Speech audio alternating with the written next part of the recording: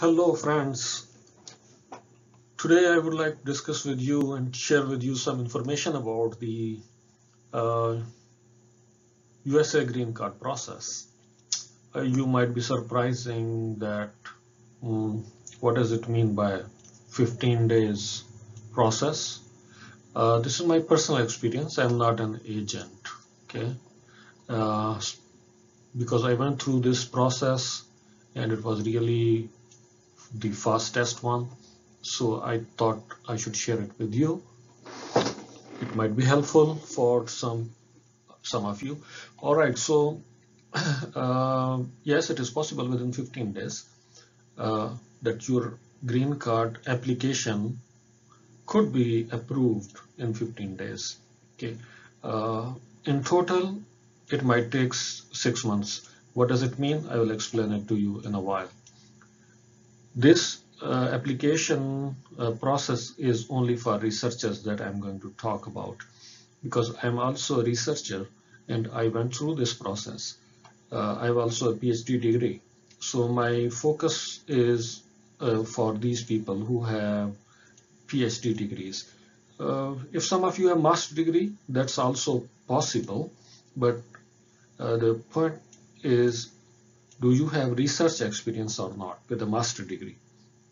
If you have, then you can also apply for this US green card, which is also known as permanent residence. Okay, so I will also explain about the fees as well. So let's see what I have to share with you. So it's called Extraordinary Ability Program. So it's also called under EB1 visa. What is this program for? Extraordinary Ability Program is for people who have demonstrated something good in science, arts, education, business, and athletics. Okay, you might have something achieved at national or international level as a researcher in any of these fields. What does it mean then? I will explain that to you. So basically, you will be applying for this kind of visa, EB1 immigrant visa. But you can't apply this by yourself. You need to hire a lawyer that should be based in USA. I will explain that to you in a while. What is the criteria for applying for this kind of program? These are actually the criterion. So you need to fulfill at least 3 of these. If you fall any 3 of these, then you might qualify for that kind of program. Okay, uh, this is good to visit this website. This is US government website, and basically you are going to apply for this form and visa. This is called temporary. In the beginning it's called temporary green card, then it will be really green card. So I-140. Please visit this website and try to grab as much as information as you can. So what are these things? First of all, you can apply if you have received any national or international prize or award in your country or internationally. Okay, or even at if your organization, which is also national level kind of thing, like you're working in a university, national level university, and university has given you any kind of award, best service award or researcher award, then you might qualify for this one. This is one thing you can fulfill. Another thing need to be fulfilled is membership in an association like IEEE or ACM or any national or international level association. So you need to have a proof for that. Publish material in professional or major trade publications or in newspaper or any other major media. If you have published your article in a newspaper, or of course you have published article in journals or conference, which we will talk in a minute. So any kind of publication that is recognized at national level or international level, that is also considered in this application. Original scientific or scholarly or business related contribution of major significance in the field that you are working. You might be working in computer science or social sciences or basic sciences or even English or whatever field you are working in. Authorship of scholarly articles in journals or other media like good conferences like A-star conference or A ranked conference or any other conference that is related to your field, or you are earning a high salary. High salary is not defined actually, but probably if you're earning more than 5,000 per month, that could be considered, I guess. Uh, I did not apply for this one because my salary was not that high. So I went through these points. Participation in a panel or individually you have become a judge of something, but you need to have a proof for that, like invitation, or you got certificate of appreciation, or you have pictures. So these things you should have a proof for that. Okay. So this program, as I mentioned, is under Alien of Extraordinary Ability program. So if you think you can fulfill any 3 of these, then you should not wait. I suggest you can apply for this program and can get green card. As I mentioned, you can't apply by yourself. You need to have a lawyer. And I'm not marketing for this lawyer. He was my lawyer, and one of my friends, actually, he also applied through this guy. He is also a PhD degree holder. His name is Dr. Kai. This is his company. You can visit his company. Why did we choose this guy? Because actually we did some research and we ranked the lawyers in a sense that how much they are going to charge us. Low cost lawyers, medium cost, or high cost. This guy, he was in the medium cost. He charged us, in my case, charged me $5,000. Okay, and once you have agreement with him, he will apply for the petition for this program. Okay, this is the same program that we discussed, and he will create a Dropbox folder, and you will upload all your documents there, and he will also upload his documents for you in this Dropbox folder, in a shared one. Okay, so I'm not in the marketing for this guy. You can search any other lawyer on internet, and you can search like this: USA Extraordinary Ability Program, USA, and lawyer. So if you search this thing in Google, you will find a list of lawyers, many. They will be offering several services, almost the same service, but some of them are really more prominent and they will charge you more. It's up to you.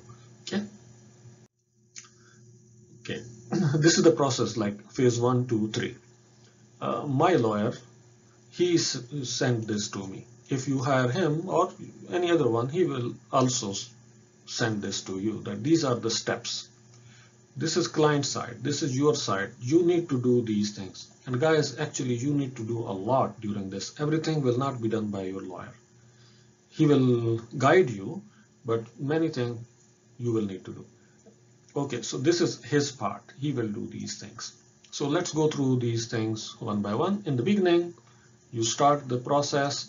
How do you start? You will, first of all, you will provide your CV to him. You will send email to him, your CV, as I provided, the email address in the previous slide. So he will give you a free evaluation, that is your case strong enough or not. If not, you should not apply for that, and he will not charge you anything. But if he thinks that your case has a strong material to support, then he will go for it, because this is also his credibility as well. If he applies for many people and his applications are rejected, that's not good for him either. So he won't accept your case in the beginning. All right. So if it is done, so after accepting your case, pay initial legal fee. So initial legal fee means you will pay 50% of his fee, which is like 2,500, which I paid. Maybe he has increased a little bit more now, I don't know, but I applied, you know, in 2016, and my case was approved in 2017, and everything was done. So it was like that, okay? 2,500, I mean, half fee. All right, so once you sign agreement with him, he will provide you sample documents, okay? I will share with you some examples of the sample documents as well. Then based on those sample documents, you will start preparing your documents. And then this is very important part. He put a star here, see. You need to provide 5 researchers, 5 scholars. Out of these 5, 3 to 4 must be from USA. These 5 scholars should actually endorse you or recognize your research, that you are really a good researcher in the same field. They should be also in the same field. If you're from computer science, they should also be in the computer science field. So what you will need to do is you need to email to these scholars. You need to find who are they, okay? And then you will tell them that you are interested in green card program and they need a scholarly recommendation letter. So I want to request you that please help me in this regard and give me a recommendation letter for me. So who will trust you? Because people don't know you, so how you are going to do that? The way that I adopted, or my friends adopted, was we went through our publications, or 2 things. Our publications, that who are the people that we cited in our papers, and then we emailed them that, hey, we wrote this paper and it was published in journal and conference, we cited your work and we are in the same boat, in the same field. So now I am in this program, I'm applying for this program, could you please help me to write have a recommendation letter for me? He will not write recommendation letter for you. Your lawyer will write that recommendation. You will send that recommendation letter to him, the scholar, and he will print it and he will sign it and return it back to you. So you will write this thing to him. Sometimes this thing doesn't work. The other way does work. Other way is that if someone cited your work, then you can email to them that you cited my work there and I appreciate that. Could you please help me in this recommendation letter process? So that would help also. Okay. So once you have those 5 people, 3 to 4 in USA, and if you have 1 or 2 outside of USA, that's usually acceptable. Okay.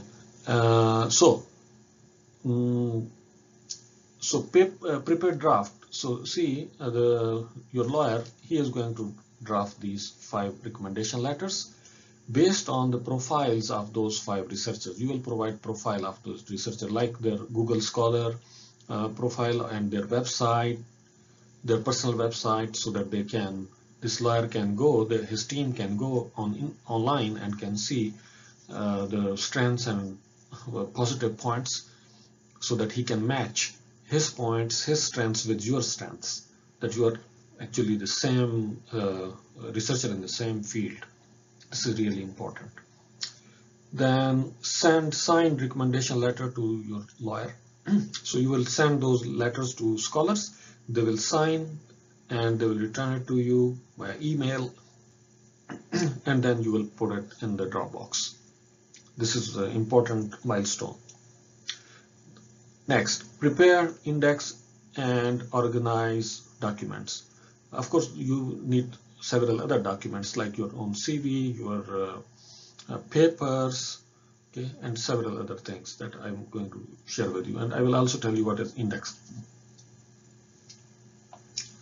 So he will prepare index, and you will provide required documents. Then he will prepare draft petition letter. Petition letter is like 3 to 5 pages. He will write that for you. It's actually like application with all your good points, strengths, and then you will revise that petition. You can suggest some addition if you want to edit it. Next phase is revise application package. All the documents and recommendation letters and your CVs and your transcripts, your papers, everything is in the package. Once it's done, then fill in this form. Actually, he will fill in. He will help you to fill in kind of if you have some problem. So you will fill in and you will send it to him. Is this correct or not? This is the application form now. Print all documents. He will print everything because he will submit by post, not by email, or not. He cannot upload. Nobody can upload on the system. It's all manual, paper-based documentation. All right, and then you will pay the fee. This is 580 is the normal fee that to be paid to the USCIS department, okay, US Citizenship Department. However, that I mentioned earlier, 15 days. 15 days is the magic. That magic is done by this guy. You need to pay this fee 1,225 for premium processing. If you don't pay that, your application might take 6 months. So since you're paying 5,000 to this lawyer and some other processing things, and you're paying 580 here, so then you might think, and I did the same. I paid this fee and my case was approved within 15 days. All right, once case is approved, once you pay this fee, then package is mailed and you receive the notification in the 15 days or 6 months if you don't pay the premium fee. But in case of premium, you're going to get it in 15 days. And then you pay the rest of the 50% legal fee to your lawyer. The thing is, they are so sure, these lawyers are so sure that your case will be approved. Okay. If not, it's like they're guaranteed that they will return your 50% you have paid earlier. This is amazing actually. So that's why they will evaluate your CV carefully in the beginning. Okay. Next, research publication. How many papers are needed? This is a frequently asked question.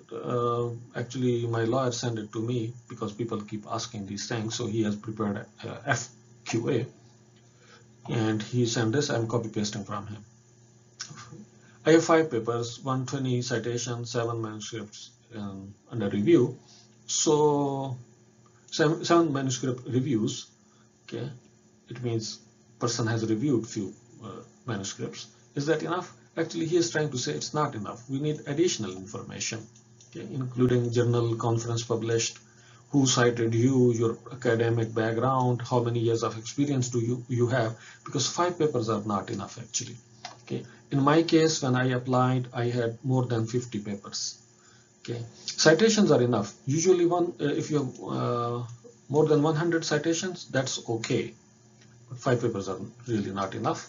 So he needs additional information to make your case strong. And he will, how he can know that? You will send your CV to him and he will let you know, is it possible or not? Okay. If not, he will not take your case. If it is possible with 5 papers, he will go for it. But in my opinion, if you have 30 papers, you would be good to go. Okay, less than 30 papers won't work, I guess. Maybe. Okay, documents. There are certain documents that you will prepare, and then certain documents will be prepared by you. I'm listing here that will be prepared by you. These are the 9 types of document. This is called indexing, exhibit 1, 2 until 9.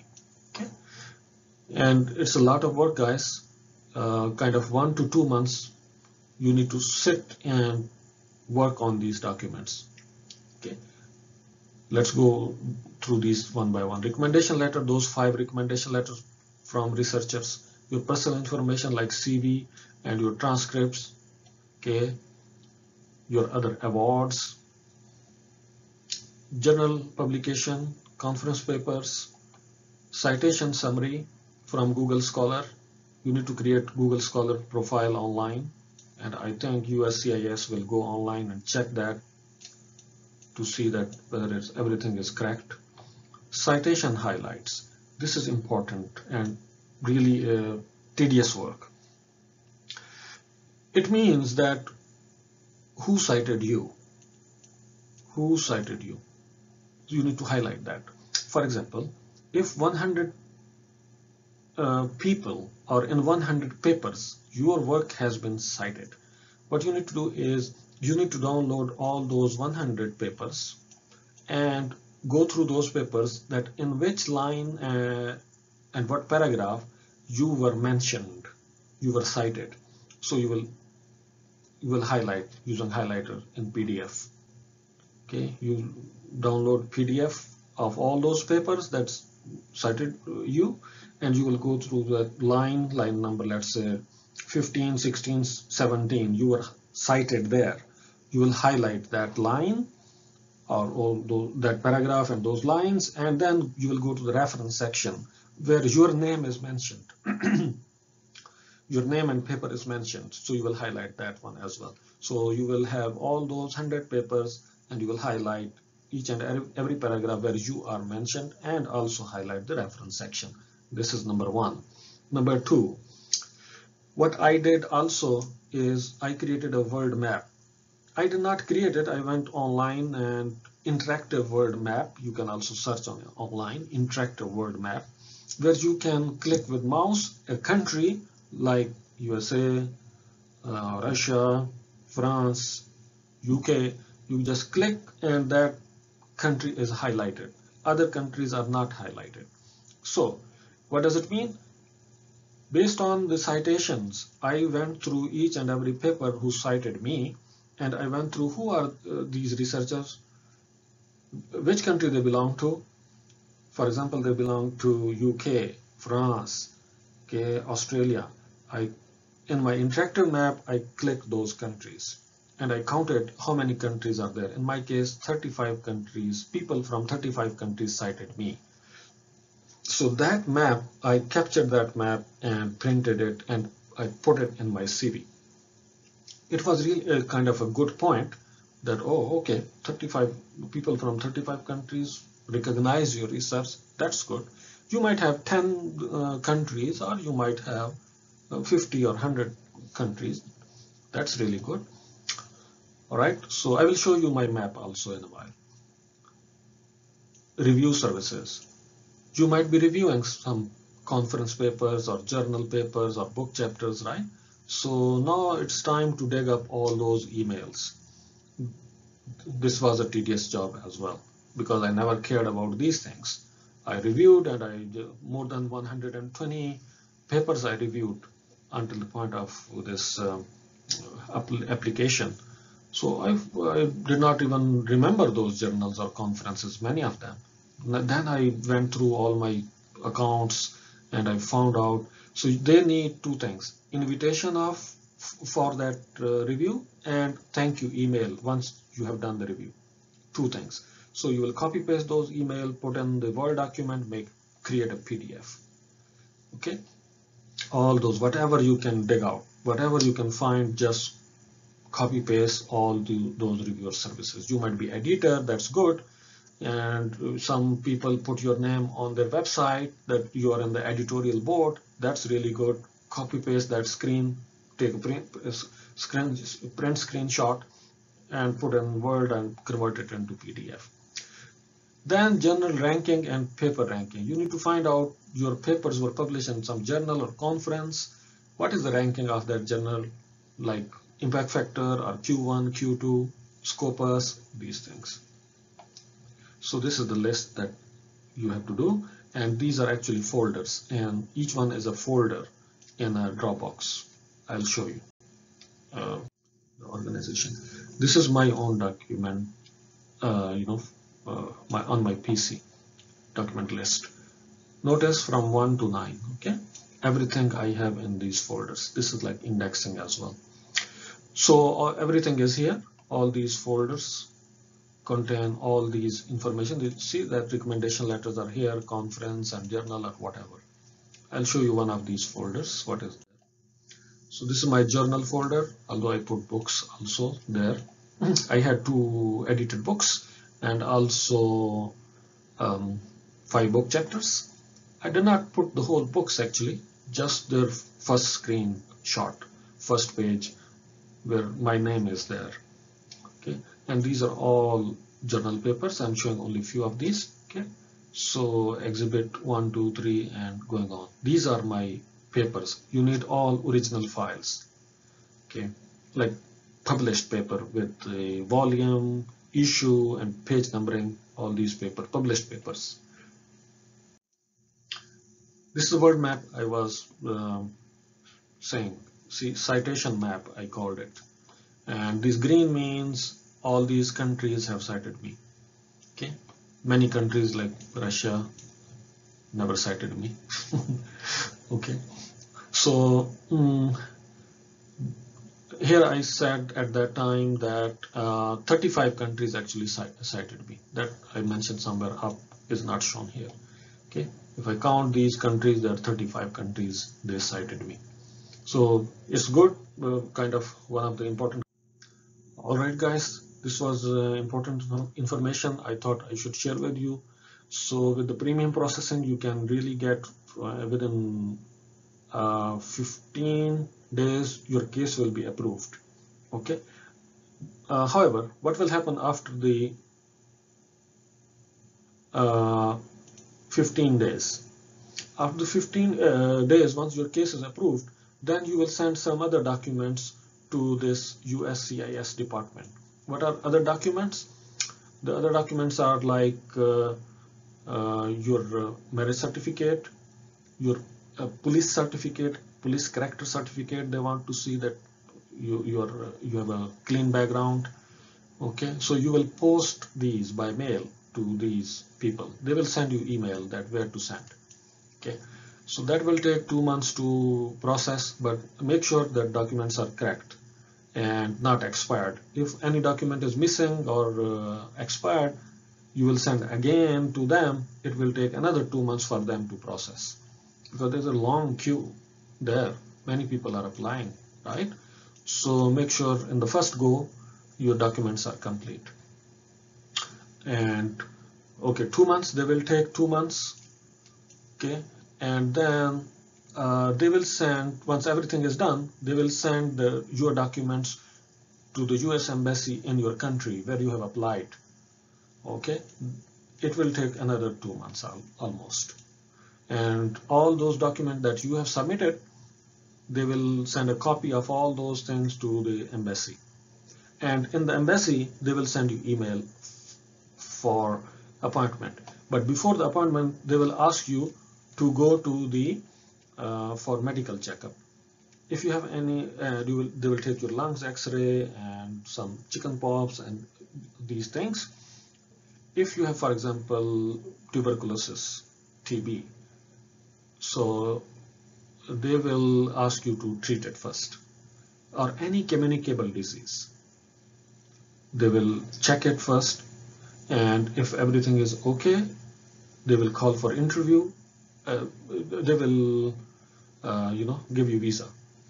If it is not, you have some problem and it is not possible to issue visa because of your communicable disease, so you will go for interview. Interview will be there, no problem, and they will ask you, okay, where is the medical report? Because doctor will give you a medical letter that your result is awaited or you are under treatment, like these things. So your interview, visa interview will be done, but you will not get visa in that sense until you are clear medically. Once you're medically clear, doctor will send a letter and report to the embassy, and embassy will email you again that okay, we have all your documents, submit your passport via DHL or this service. So they will not ask you to come back again. They will just ask you to submit it. Their own prescribed kind of service. So you will go there and you will submit your passport there, and in 1 or 2 weeks you will get your visa. That's it. This is the whole story. And then US Embassy will give you a bundle of document, one bundle sealed. They will ask you not to open it, and you will keep that sealed document with your passport and visa, and you will travel to USA. And once you land here in any airport, you will give that sealed document to at the airport to the officer, and then they will stamp a visa, and that visa will be valid for 1 year. That visa is called temporary green card. And then after 1 or 2 months, they will give you social security card. They will mail it to you, post it to you, and then another after 1 and 2 months they will send you a green card. So once you arrive in USA, it will take kind of 1 to 3 months. You will get social security number and green card. But because it will take 3 months, almost 3 to 4 months, can you do job? Yes, you can still do job, because on your passport they have that temporary green card kind of stamp. That actually they will put this I-140 stamp. It means it's you are actually legally permanent resident at the day you arrive in USA. All right. And one more thing, during this three months time, once you have not received your green card yet, they will ask you to come to a USCIS office physically. You will go there and they will take your fingerprints and take picture, and you will digitally sign there, and then they will issue you a green card, okay, after 1 month or so. So that is a step. Okay guys, good luck. If you have any question, feel free to ask me any kind of question. And by the way, this premium processing or this kind of fast track program, 6 months program without premium, it's not applicable for Chinese or Indian citizens. This is what they say on their website. You can also see, even your lawyer will also tell you. Okay, for Indians or Chinese, you have to wait for several years.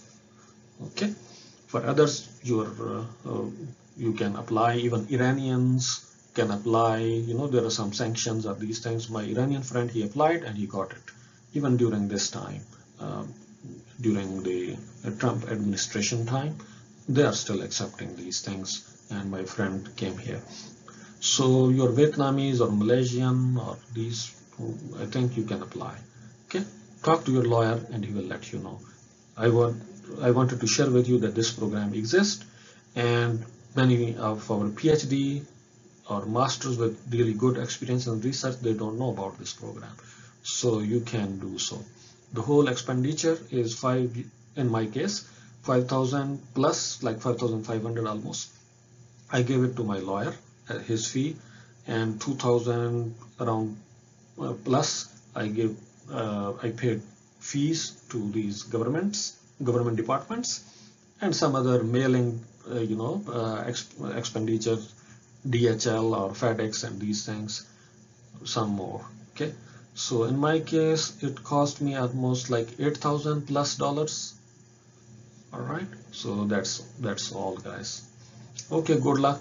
If you have any question, please feel free to ask me. Okay, bye.